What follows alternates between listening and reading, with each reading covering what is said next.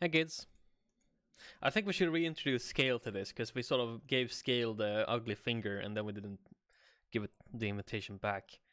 So let's play with scale a little bit. Let's get rid of rotation for a while. Give scale the spot in the spotlight. So here's our translation. We're moving it to the right.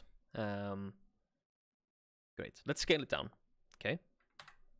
So I'll just add scale here. So scale matrix times translation. And I want you guys to visualize in your head what's going to happen with this specific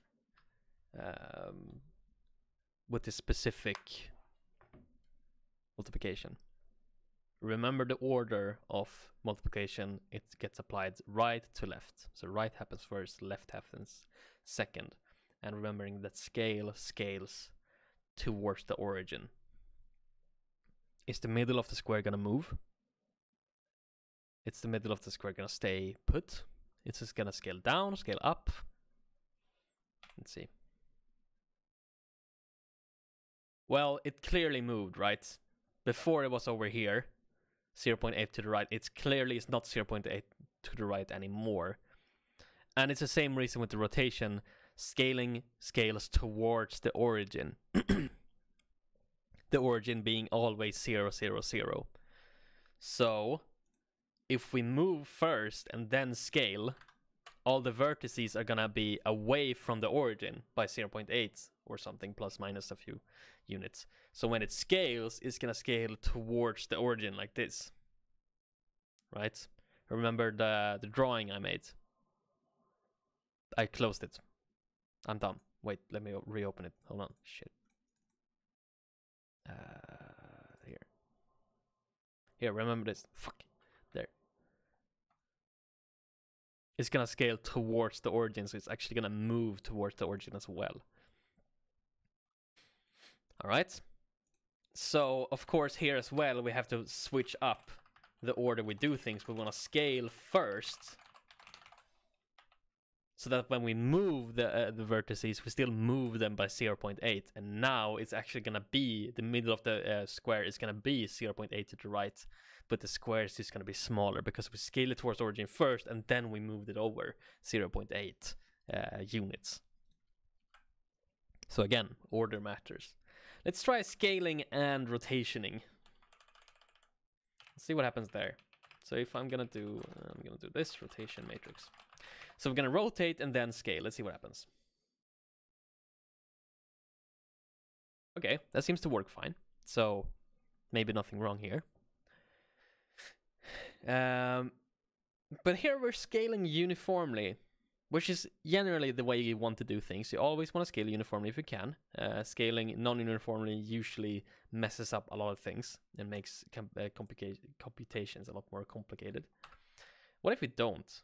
What if I just do like, okay, I want it to be 0.8 in the x direction, so I'm going to stretch it out just to show you guys what that will look like. It should look like this. Yeah, there we go. So it's going to be a wide boy. Should have made it a peepo. So now we have this widescreen boy. And if I rotate this, I want to think about what do I expect to happen if I rotate this. If I apply rotation to this, I expect him to keep the same, aspect ratio per se, and it's just to move around like a pen almost. Like, if this is the guy, then I expect him to just rotate like this, right?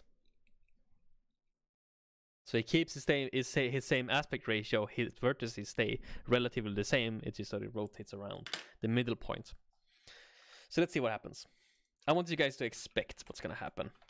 Not, I told you what I want to happen, but what do you think will happen based on this computation, based on this ordering? Where we're rotating first and then we're scaling. What's going to happen?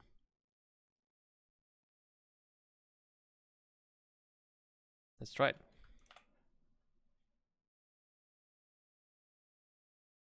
Okay, so we get this weird, like, shifting, like it's not even a box anymore. Like the aspect ratio is all fucked, but also like it's turning into like a diamond and like some weird shape in between. So what's happening here? Well, it's because we're scaling after we're rotating. And what happens then is, you know, when we scale by the x-axis, we're not talking about the relative x-axis. There is no relative x-axis. When we talk x-axis, we talk the x-axis. So that means that, you know, stuff that's on the x-axis is going to get scaled out. You know, the further away from the center point on the x-axis, the further away it's going to go. So let's actually paint this. Can I open up recents? There it is. Okay. So what happens is, this is the one that's most confusing, I think, and most game engines sort of patch this out in some way to make this cannot happen. Like, I know in Unreal, this cannot happen. You cannot even try to make this happen, while in Unity it sort of allows you to do it with, like, you know, parenting and stuff.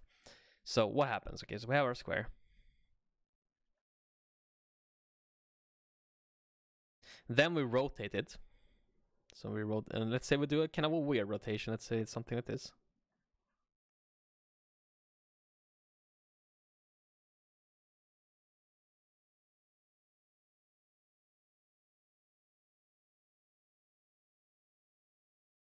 So let's just think about the x-axis, all right? So let's say, okay, we're scaling a lot by the x-axis, and let's think about how that's gonna work in this case.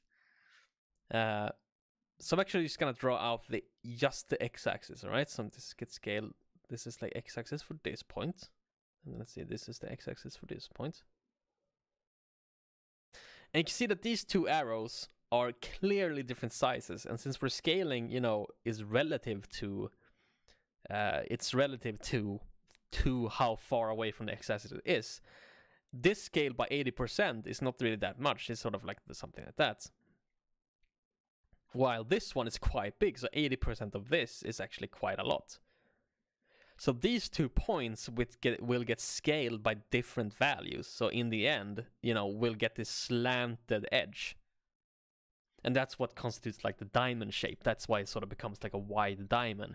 Because as it's turning, stuff down here goes further in the x-axis, while this stuff is moving away from the x-axis. So something that you expect to just like stretch out uniformly actually becomes very uniformly stretched, because all of the points are differently aligned on the x-axis when we apply the scaling.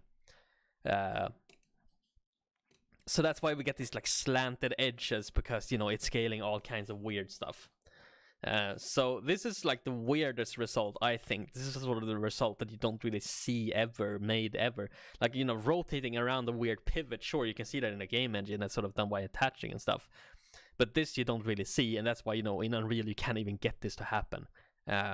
But still, I wanted to show you guys that even rotation and scale, even though they looked benign with ordering, they are not benign. You need to take order into consideration, or you will get weird stuff like this happening. So now we have arrived at the final order of the common model matrix, and that is scale first, rotate second, translate last. That is the general order of operation for a model matrix. We're going to do translation last, rotation second, and scaling first. I mean, we write it first, but it gets applied last. Okay.